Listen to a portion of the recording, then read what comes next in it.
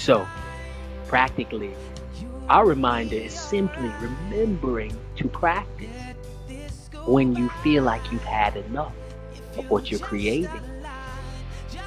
And remember, what you're really seeking is the fulfillment now, not later. Not, okay, when everything lines up and I'm doing this and I'm doing more. Okay, if that's what my mind is telling me, let me align and see what would it feel like to be doing all that. Ooh, then I begin to feel and create the vibrations and frequencies I'm after in the now moment. I begin to fully feel that desire and amplify it. We're internally creating and taking back our power, realizing that our ability to create fulfillment is independent of what things look like.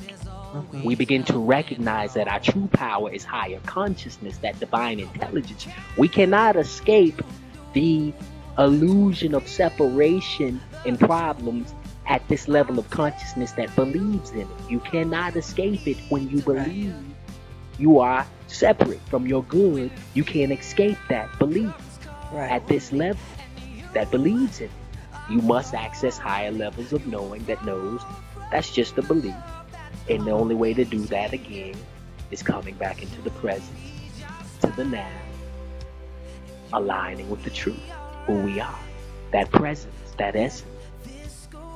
And as we do that, the expansion naturally happens. And we can invite in that higher level of consciousness. It'll happen anyway, but we can actively invite from our perceived lower level and ask those questions. The answer's already there, waiting, seeking, and unfolding. We can do it however we want.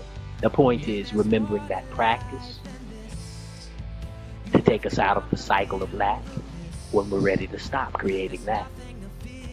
And then it brings us back into our power, and we can go from there. What then happens? We no longer create out of, quote, separation or desperation. We begin to create from the higher level of knowing and fulfillment out of inspiration. Right. That inspiration guides us to amplify what we're choosing versus to try to seek some solution to give ourselves what we think we lack.